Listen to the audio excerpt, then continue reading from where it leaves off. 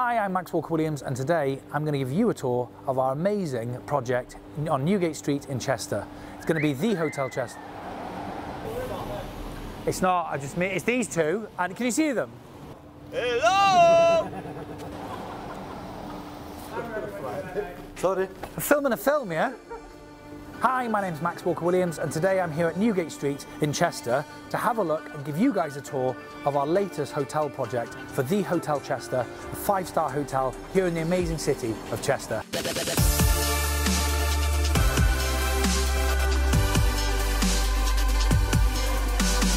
The sash wooden windows behind me, and you'll see many of them throughout the building.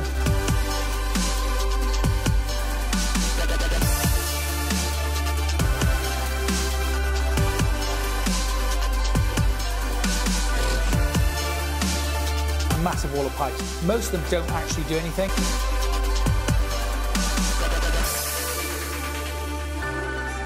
So we'll have our Hypnos bed up here for the kids.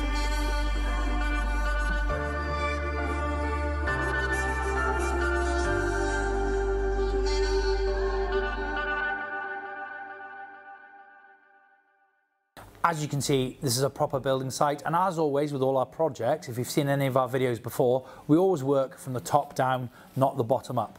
The reason for this is we don't want to track a load of mud and dirt through the building, which we would be if we were working upwards. So here on the ground floor, you come in through the rain door just behind me there, and you'll be greeted by what will be the reception.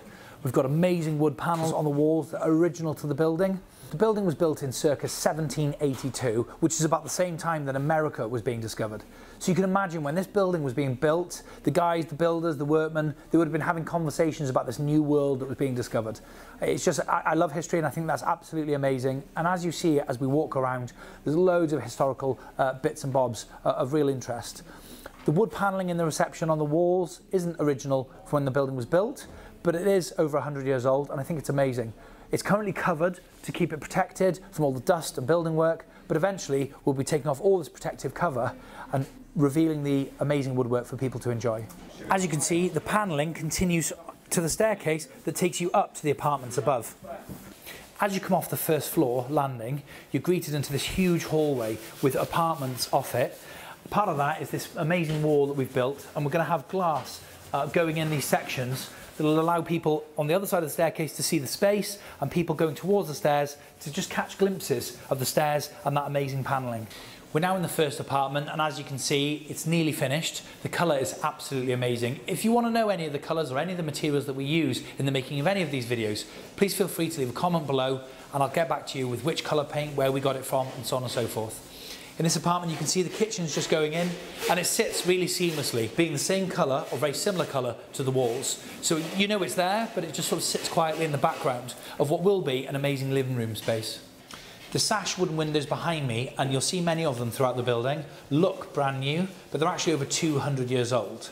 Our guys have painstakingly repaired and reinstated the windows, got them back working seamlessly like a brand new window, and brought them back to life. But as I say, they're over 200 years old. From the living room, you come through to the ensuite bedroom. We're going to have a double bed here, and you can see we've got sockets on the left, right, and the centre of the wall. The reason for that is because this is going to be a hotel, we sometimes split the beds. So you might be staying with someone that you're happy to share the bedroom with, but don't necessarily want to share a bed with. If that's the case, you just let us know when you're booking, and we actually physically split the beds. Having 3 sockets means that when it's a double and all together as a Super King, you have a socket on either side of the beds to go with the bedside tables. When we split it, you still have a socket in the middle, and you lose one of the sockets to the left or right. So it means that you can still have bedside tables. Across from the bed, on the chimney breast wall, you see we have the sockets and the TV aerial and the USB port ready for the TV. You'll notice that most of the sockets and fixtures and fittings are either brushed brass or brushed aluminium. Behind the TVs, they're always plastic. The reason for this is because they're not as proud, so they don't sit out quite as far and push the TV away from the wall, and it's an added expense that no one will ever see. Just across from the corridor, we have the second apartment here. As you walk into the living room, but this will double up as a bedroom as well. So in this space, we'll have a sofa bed on the wall here, opposite the TV, but it's also a sofa bed. So if you're staying with young children, or it's 2 separate couples, one couple can be in the master bedroom and another couple can stay on the sofa bed. If you come with children, obviously the parents can stay on the master bed and the children can stay on the sofa bed. Which couple stays on which bed is something you're going to have to argue about. Hidden away out the corner is the kitchen. So I really like this kitchen. Again, it matches the colours of the walls and it just really fits in really well. There was a period of time where we went through a fashion of making the kitchens really pop and stand out, but in these apartments that isn't really practical and it's not something we're looking to do. We want the kitchen to be there for people to use practically, but we're not looking to make a statement with the kitchens or have the kitchen stand out or be in your face at all. We want people to enjoy the space. Kitchen's there if you need it. If you don't need it, it doesn't stand out. We're now into the bedroom, and this is a really special bedroom. And in fact, we've had a CGI, which stands for computer generated image, created of this very room. Bill, can we do that cool thing where it cuts in with a picture of what it's going to look like? So this is it now, and this is what it's going to look like. So the layout of the bedroom, as you've already seen on the CGI, hopefully, is the bed is just over there between the two sockets, as always. We always have dimmer switches as well next to the beds, so you can switch off the main light as well as your bedside tables from bed. Nothing worse than having the main lights on in bed, getting really comfortable watching TV or whatever, and then having to get out of bed to turn the lights off. Over there we have the ensuite. Above me we have the TV built into the wall with a fire below.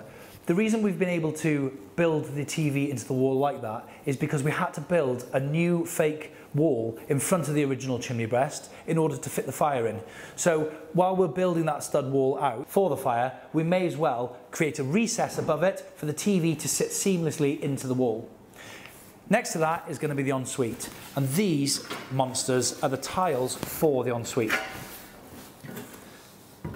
I wouldn't want to fit them. The bigger they are, the harder they are to fit, and the heavier they are. Next to the ensuite, we also have the piece de la resistance, a freestanding bath at the end of the bed, which I'm really excited to see finished. These huge pipes, one is hot water coming in and one is cold water coming in. The reason these ones are so big is because the bath is really substantial. About 800 litres. No, it's not 800 litres, that's fucking mental. The reason these are so big is because the bath is so big. So there's nothing worse than having a big luxurious bath, turn the tap on and a little pathetic dribble. So what you want is quick fill bath, hot, lovely. And that's what these pipes, massive pipes, will achieve. Okay, let's have a look at the ensuite. Well, you know how to use a shower.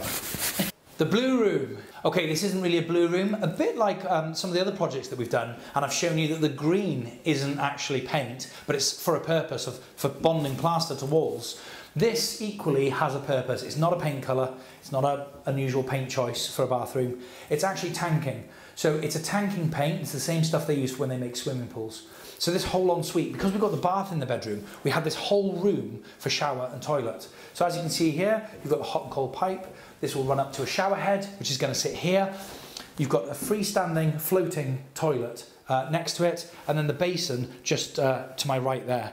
What that means is you can walk in, there's no shower tray, there's no glass, you walk in and the whole room can get wet and there's not going to be any issues for the guests or the reception desk below. The other thing that's interesting in this room is if this whole room is a wet room, where does all the water go? And there's going to be a lot of water because it's an 8-inch shower head. This whole metal bar you can see on the floor here is the drain. So again, there's nothing worse. Lovely, powerful shower, and you stood in a puddle of cold water that isn't draining away quick enough. So we've created this whole length of the room, the whole width of the room is the drain. In this apartment, we had an old chimney breast that ran through the property. We've introduced this RSJ and the supports either side, but we thought rather than just put this stud wall in front to make this flush, we'd actually leave it recessed and use it for the bed space. So the headboard will sit inside this frame with the bed at the bottom of the headboard. And then we've got these beautiful spotlights that we've put in to make a feature of where the bed sits. The bathroom in this apartment is a bit further on than the one we've just seen. Let's have a look. The reason this door is so big and so wide, so tall and so wide, is that we actually have glass going in this. So there's a glass strip here and then the glass door to the bathroom. The reason for that is that it's unique, it looks a bit different, and also it doesn't infringe on the room and make the room smaller. So light can travel from the bathroom into the apartment and from the apartment into the bathroom, which makes the whole space seem a bit bigger. We are frosting it up to about yay high, and then we have a few frosting stripes along the top. So I'm now where the shower is going to be. You can see, as I said earlier, we have the tiles on top with the tanking underneath that. And here you can just see there's the tanking, and this part is waiting for the shower tray. So once the shower trays arrive, we install them in here, seal them in, and then that makes this completely waterproof. In this apartment, the windows are a bit different to all of the others. We wanted to keep these like this because they were different when we bought the property. I don't know why these weren't sash like all the others, but they were too rotten to save. So our guys have copied them, and there's no way of telling that these aren't original. We've even used the same opening and locking mechanism, which work really well. This apartment's really special because the front door to this apartment is on a different floor to the apartment itself. So once you come through the front door, you're greeted by this beautiful entrance hall and this original banister. Now, the reason we know this is original to the property is because each one of the spindles is ever so slightly different, and that's because they've been made by hand and not been cut by a machine. The other clue to this banister being original is the height of it. If I stand on this step, you can see, okay, I'm a little bit taller than the average, I suppose, but you can see it's miles off me. Now, I don't ever struggle with banisters in any buildings, modern buildings, but you can see how far away that newel post is from my hand at normal height. That's because obviously people have grown taller as generations have moved on. So this would have been a completely normal handrail 300 years ago. So from the front door of the apartment, you start coming up to the stairs, and what's going to be really exciting is that there's going to be foliage on both of these walls. So as you walk up, it's not going to be this plain pink that you see at the moment, but there's going to be loads of flowers and foliage. Now, I don't really understand how that all works and what it's going to look like at the end. That's Laura's job, but I'm sure it'll look amazing, and I can't wait to see it for myself, and I can't wait to show you guys. So as you can see, this room's theme is really, really different to anything we've seen before. It's a lot darker, but I think once all the F&F, which stands for fixtures and fittings, that's all the loose stuff that you don't need tools to put in. So anything like a bed, a chair, rugs, all that sort of stuff. Anything that goes into a room, a property, a house, whatever, that doesn't require tools is considered F&F. Once that F&F is in here, I think it'll really soften the room up. But at the moment, we're looking at it bare. What's really, really nice about this particular apartment is the height and the pitch roof. We have the trusses, and you've seen those in other videos. If you've watched any of my other videos, we renovate a lot of older properties, and a lot of them have trusses. And one of my favourite things is to take the ceiling back up, expose the truss, sand it back, beeswax, and polish it and bring it out. And people really love those original features. And this apartment has two beauts. The truss on this one, on this side, actually cuts through this wall and carries on through the ensuite, which makes it extra special. Next to the truss, you'll probably notice a white disc. The first person to comment and tell me what that is wins a free night stay at the hotel. This is the kitchen to this apartment. There's not really much to say. 4 walls, kitchen, empty room at the moment, but I'm sure it's going to look amazing. And you know I love a truss, and look at those bad boys. So in this apartment, the unique selling point in this one is the double jacuzzi bath. So it's a his and hers, or his and his, or hers and hers jacuzzi bath, and it's actually moulded to the human body. So when you get in it, it's not just a flat bottom jacuzzi, it actually curves and follows the body. It changes colour, has about 1,000 different jets. It's got a waterfall, huge waterfall tap. It's got DAB digital radio. It's also got Bluetooth, so you can connect your own music to it. We're not really a party type hotel, but I thought we'd go all out with this one. We've super soundproofed this room so people can have a bit of fun and not disturb anybody else. But the nightmare that we've had is the tiles. They're 1 metre by 600 centimetres wide. They're massive. And as I said downstairs, the bigger the tile, the harder they are to fit. And unfortunately, the tiler that was instructed to do this wasn't up to the task. So as you can see to my right, we've actually had to smash all the tiles off and rebuild the wall. You can see, finished, not even started.